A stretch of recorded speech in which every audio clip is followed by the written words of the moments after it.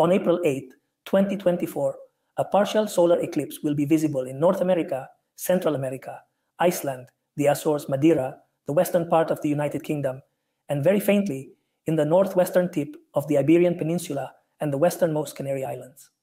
The total duration of the phenomenon will be 310 minutes. The path of totality will cross America from southwest to northeast, passing through Mexico, the United States, and Canada.